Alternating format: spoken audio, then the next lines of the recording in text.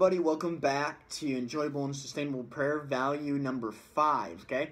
I hope you guys enjoyed hearing Krista yesterday talking about cultivating a prophetic spirit on musicians. That's value number 4. Today we're going to talk about value number 5, which is intentional singing and team ministry in prayer. So this area of enjoyable prayer is found specifically in the idea of corporate worship and corporate prayer together. How can we go farther together? How can we enjoy prayer together? And how can it be sustainable? God said, Paul says, prayer without ceasing. How do we do that? Well, the first way is to actually find out what antiphonal singing is. Okay, antiphonal singing is to answer responsively in turns, alternating with one another. So it's kind of like a Bible study. When someone talks, someone else talks. It's that conversation, dialogue, responding to one another. We see this in the Bible in Revelation chapter 5. And the best way I can describe this would be like a Wi-Fi symbol that you see every day. And so it's kind of like what happens with antiphonal singing, a biblical example of responsive singing. So, God is on his throne, in Revelation chapter 5. Jesus takes the scroll, and there's a response. Jesus is that center dot in the Wi-Fi symbol, okay? But then there's a response from the 24 elders and the 4 living creatures. They sing, "Worthy, you are worthy to take the scroll and to open its seals.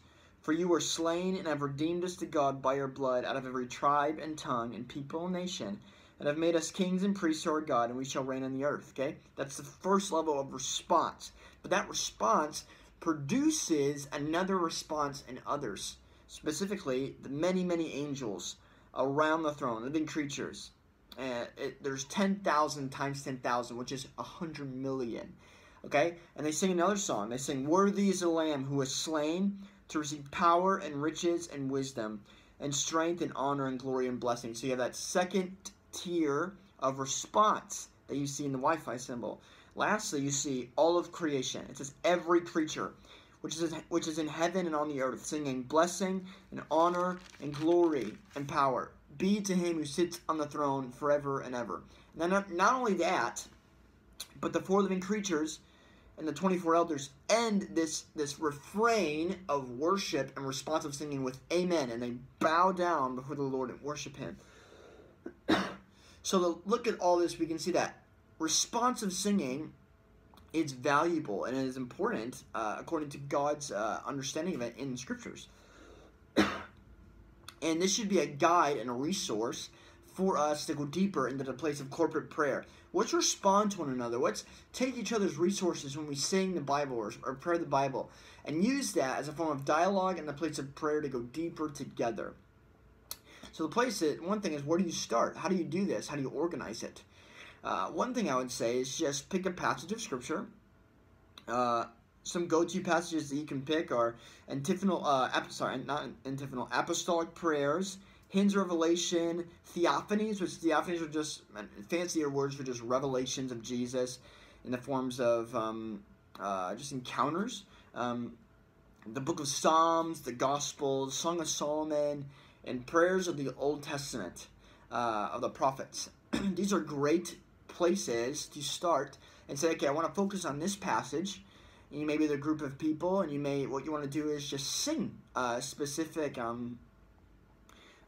part of that passage, and if you have a group of people who want to sing or people who want to pray, have the singers just go down the line, have one person sing short phrases.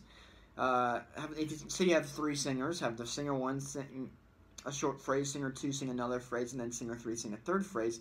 Do that a couple times, and then designate somebody, kind of like your Bible study facilitator, but through singing, to summarize everything that was being said through a chorus. And so that way you begin to learn the Word of God together, not just by yourself and not just through talking, but through singing. And St. Augustine says singing is praying twice. So those are some definite ways to grow in that. So and there's many scriptures related to antiphonal singing, not only Revelation 5. You have Ezra 3, chapter 11, Colossians 3:16, Ephesians 5:19, Nehemiah 12, verse 24, and the rest of Nehemiah 12 is filled with examples of that illustration. So one thing I encourage you to do this week is just get a group of people, get some friends, and just huddle around together. It could be in your home, it could be at church in a small side room, and if someone plays an instrument, have them play a chord progression. Have someone sing the introducing the passage, and then have people sing or pray very short phrases around that passage. And at the end of that, have somebody designated to lead a chorus to summarize everything that was being said. Why is this important? We get to grow together, and in the end, this is what team ministry looks like.